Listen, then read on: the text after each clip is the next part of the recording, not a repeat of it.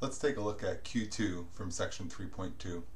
In this example, we've been given a coefficient matrix A. We'd like to find its eigenvalues, its eigenvectors, and use those two pieces of information to try and sketch a graph of its phase plane. We'll break this up into each of its three parts here. First, we'd like to find the eigenvalues. To find eigenvalues, we are always going to compute the determinant of A minus lambda I equal to 0. This means we have a determinant of a matrix. What matrix? The matrix A minus lambda I. Once we've computed the determinant, which will give us a characteristic polynomial, that characteristic polynomial will be set equal to 0. The roots of the characteristic polynomial will then be our eigenvalues. Here, we've got 2 minus lambda, 2, 1, 3 minus lambda. Remember that I is the identity matrix? And so when we multiply I by a constant of lambda, it just becomes lambda 0, 0 lambda. We can see that we have subtracted off the lambdas on the main diagonal here. We're interested in taking the determinant of this matrix and setting it equal to 0. One thing I want to point out that's going to happen pretty much every single time you do this is that you're always going to have your variable lambdas the second term. We're about to write some factored form looking polynomials, and I always like to have things that look more like x plus 2 times x plus 3. I always like to have my variable first. So notice here that if I were to factor out a negative from the first term and factor out a negative from the second term, then when I go to write my AD minus BC, our determinant format here, I can really write this as lambda minus 2, a negative has been factored out of this term, times lambda minus 3. Since I've factored a negative out of both, those negatives have both canceled out front. So this should be equivalent to the product of those two terms. We also want to subtract off the product of our off diagonal. So that's going to be a minus 2 equals 0.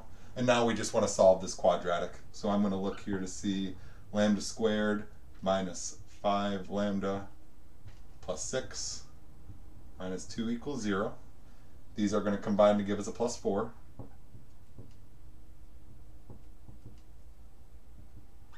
And we can factor this.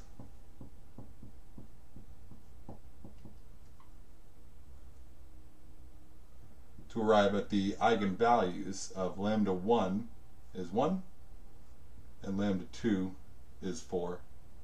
In general, I won't really care which way you number the eigenvalues out here. It's good to number them because each eigenvalue is associated with its own eigenvector, so we'd like to keep them associated with partner pairs. Lambda 1, V1, lambda 2, V2. As long as they correspond, I'm okay with that. In certain settings, people have preferences as to maybe like descending order for their naming scheme out there. I'm not too worried about it here, but you should always give subscripts on your lambdas here.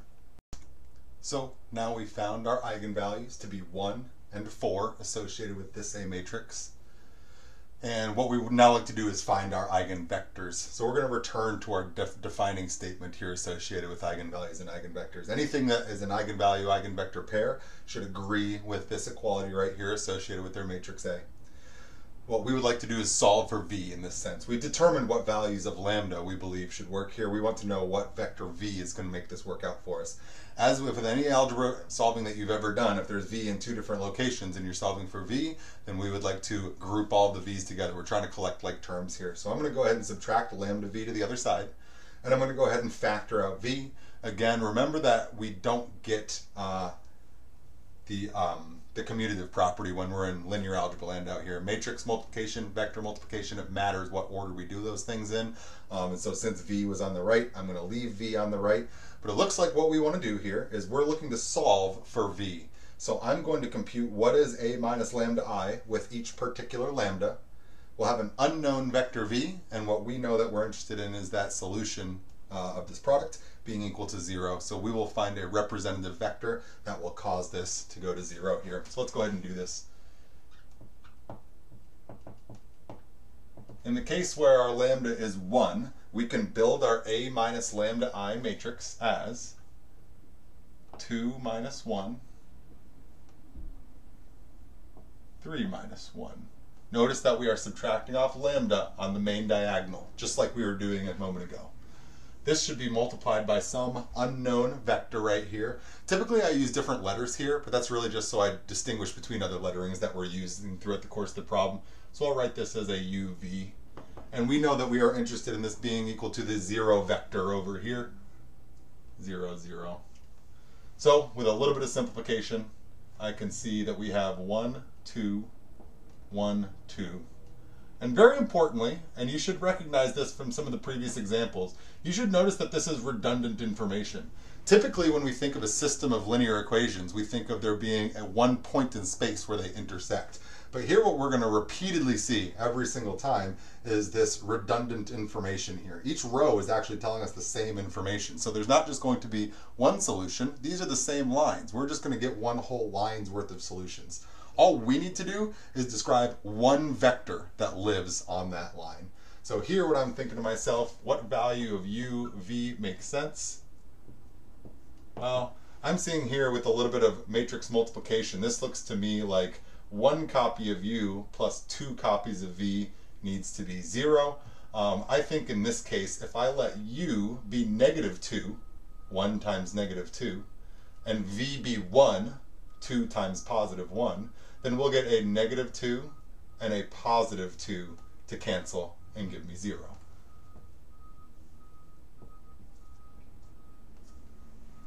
A couple things about this. One, this eigenvector that I've just found is one of an infinite number of eigenvectors that goes with lambda.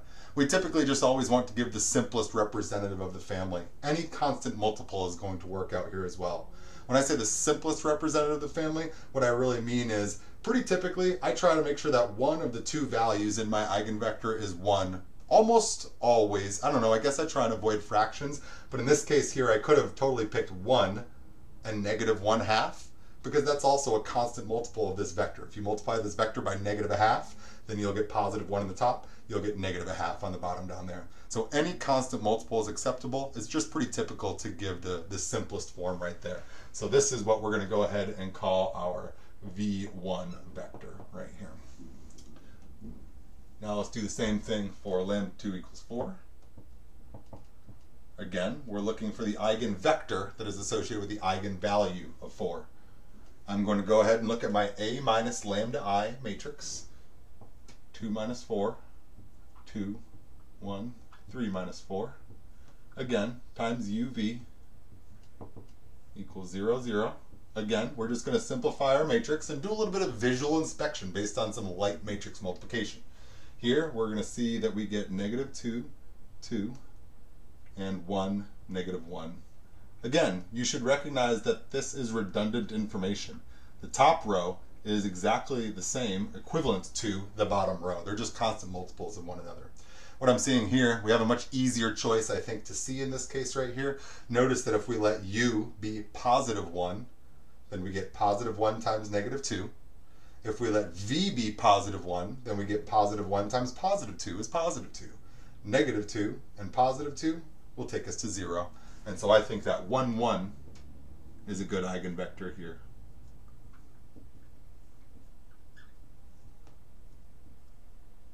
And this is what we would now call our V2, our second eigenvector. I don't think that we can really argue about whether or not that's the simplest form. That's definitely the best way to write our base case eigenvector that's associated with this guy here. This one, maybe some other formats might be good. We'll maybe have some light debate about that. But in this case, certainly the simplest way that I could state my second eigenvector. But then again, if you were to tell me that -18 is your eigenvector, you'd be right, because that is a constant multiple of the eigenvector as I've stated it here. So it looks like now we found our eigenvalues, we find our eigenvectors. We'd like to see how can we use these two pieces of information to help us graph the phase plane here. In part C, I just asked you to graph the two straight line solution parts, but I'm also going to talk a little bit about part D here, about how do we know about what the remaining trajectories look like. Now let's go ahead and graph our phase plane. Given the matrix A, we first found our eigenvalues to be 1 and 4. We found the corresponding eigenvectors that pairs up with each of these eigenvalues. Our first eigenvalue of 1 had an eigenvector of -2, 1.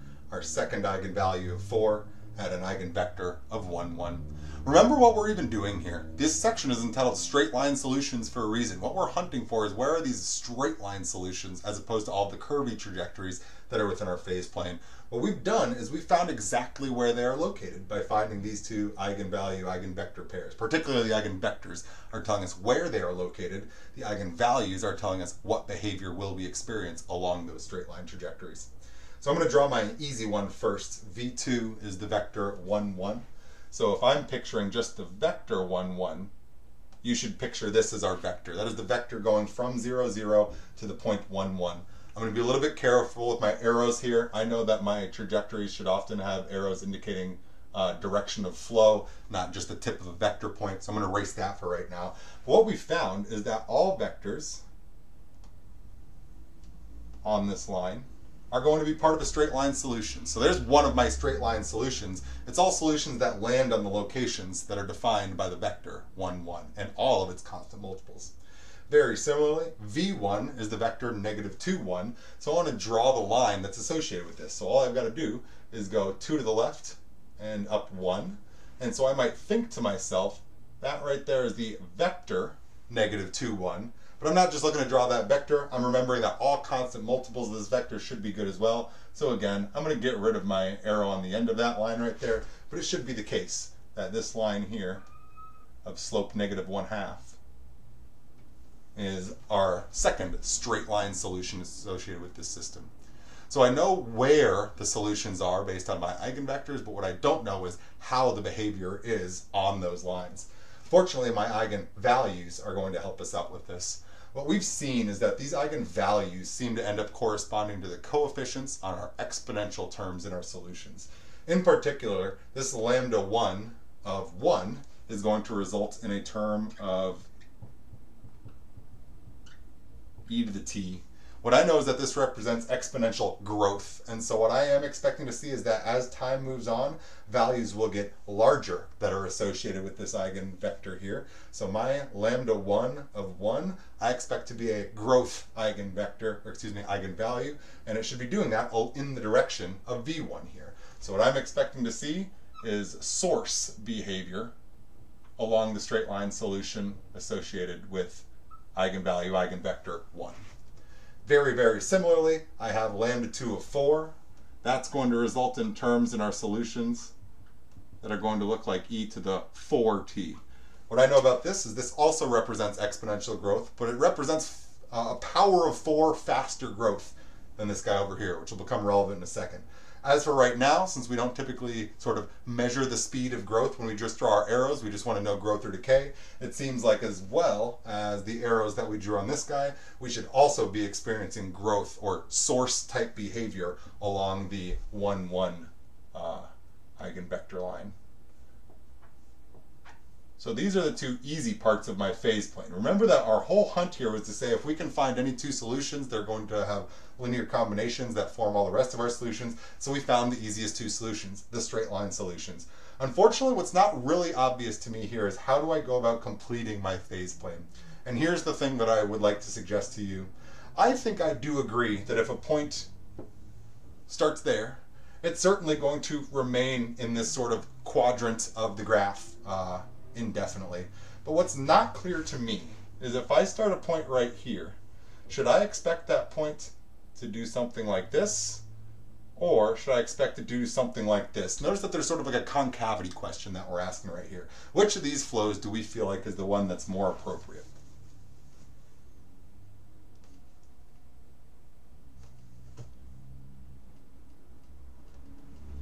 So here's the argument that I'd like to make. We'll talk about this a couple more times in section 3.3. I think that this idea is a little bit easier to think of in reverse. If you were to think of these as being -1 and -4, e to the -t, e to the -4t, all of our arrows being pointing inwards rather than pointing outwards, that would help. And therefore you're going to see that in an example in 3.3 out here. But here's the argument I like to make for myself. What I know is that as time goes on, both of these values are going to get large. But what I know for sure is that this value is going to get way, way larger than this value is going to get over here as time gets bigger and bigger and bigger. So what that says to me is that the eigenvalue of 4 should really end up dominating the behavior of this graph once time has reached a very large value. So what that says to me is that the further out we go in time, the more our graph should be agreeing with V2. So what that means to me is that far away, when t values are large, after lots of time has passed, I expect my trajectories to mostly look like this one, because I know that this behavior is going to very much dominate this behavior. It's not even going to really take that much time for that to be the case out here. We get a power of 4 larger terms here than we do here. These are associated with the eigenvector of 1, 1 in this case. And so what I'm expecting is that in the long run, I expect my trajectories out wide to be matching what this is my V2 is doing here. So, as I said a second ago, and so again, I think I'm trying to match my V2 here, like in the long run, but notice I'm drawing these extra parts far away from the origin, not near our starting, our initial time values maybe. So the question is, what should this be doing more closer to the origin? That's really the stuff I'm trying to pin down. Well, again, as I said a second ago, I like to think about this in reverse time. If we were thinking of this in reverse time, then we would have e to the negative t, e to the negative 4t. What you should know about e to the negative 4t is it's going to decay much, much, much faster than e to the negative t is. All of our arrows would be pointing the opposite direction. We'd be sinking towards the origin here. And in this reverse scenario, I think it's a little bit easier for me to picture the idea that as time, when time is small, this is going to not necessarily show a huge difference between these two. But what I'm thinking is if we started far away and as time went on in our reverse system here, then it should be that we're going to very, very much decay along the V1 axis. That'll be our dominant decay. So that would be bringing us in like this. Once we get closer, then this guy has decayed quite a bit. Once our locations are closer to the origin, our values aren't going to be as incomparable as they have been before, and we're going to then follow in the weaker of the two trajectories into the origin. And the same thing will happen here. All I've really done when I keep on talking about this backwards time is introduce a negative. So what we're going to end up seeing here is that our trajectories are always going to, in a sense, leave the origin essentially parallel to our weaker of our two eigenvalues path, because in the long run, we should expect them to agree with the dominant eigenvectors path. So I think this is my more complete drawing of this system here. And again, the question that was unclear to us is, should we exit the origin following V2's behavior, or should we leave the origin oh, I mislabeled right here. Sorry, this is my V1. Should we be leaving the origin following V1's behavior or V2's behavior? Ultimately, our conclusion is going to be, in any source setting like this, we will always exit the origin following the weaker of our two eigenvectors, weaker because the eigenvalue is smaller, because in the long run, our behavior should be very much dominated by the stronger eigenvalue. And notice here I'm drawing vectors that are essentially parallel to V2, because most of our behavior should be in the V2 direction the further and further we go out in time.